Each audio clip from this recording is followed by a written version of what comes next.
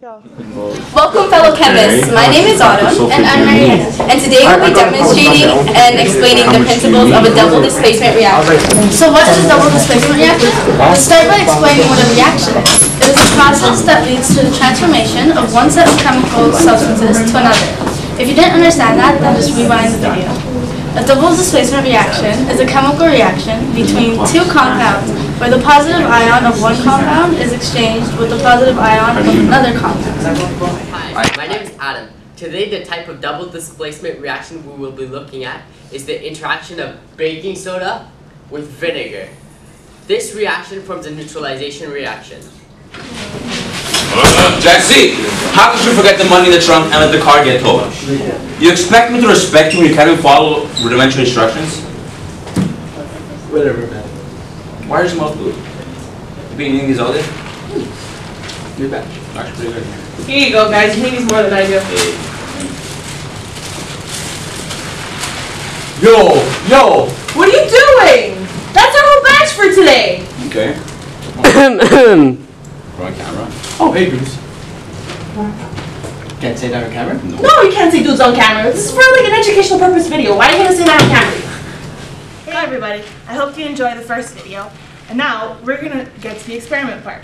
So our experiment is gonna consist of baking soda and vinegar, which is a double displacement reaction followed by a decomposition reaction. So first, we're gonna measure out how much baking soda we need. We're gonna get roughly about 5 to 10 grams. 10 grams. That's 5 grams, I think. Yeah, let's do 5 grams. And that's a bit too much. It's okay. Whatever amount is good, as long as it's Don't make too much, grams. otherwise you're gonna make a big explosion, and that's not good. Okay, so we have 7.1 grams, and now Adam here, sorry, is gonna measure out 50 to 100 milliliters of vinegar. Great Value or Loblaws, wherever you buy it from.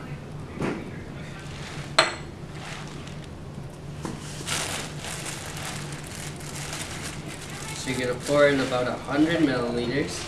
So that is done.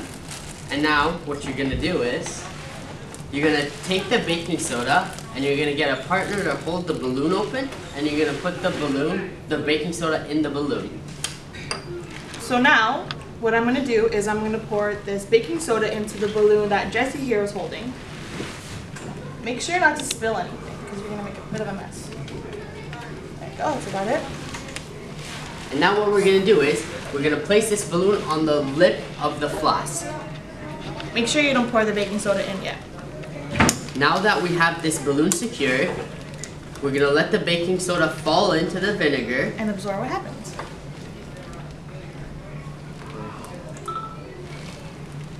As you can see, the carbon dioxide gas is rising when it was formed, and it is filling up our balloon.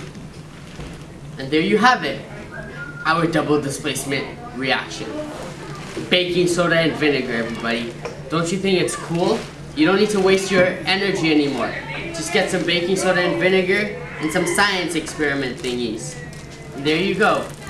Also, what's really cool about this is all the baking soda, if you did not put too much in regards to how much vinegar you put, it should be about all dissolved into that vinegar. And there you have it, our double displacement reaction, followed by a decomposition. Yes, and don't forget, today's Mold Day.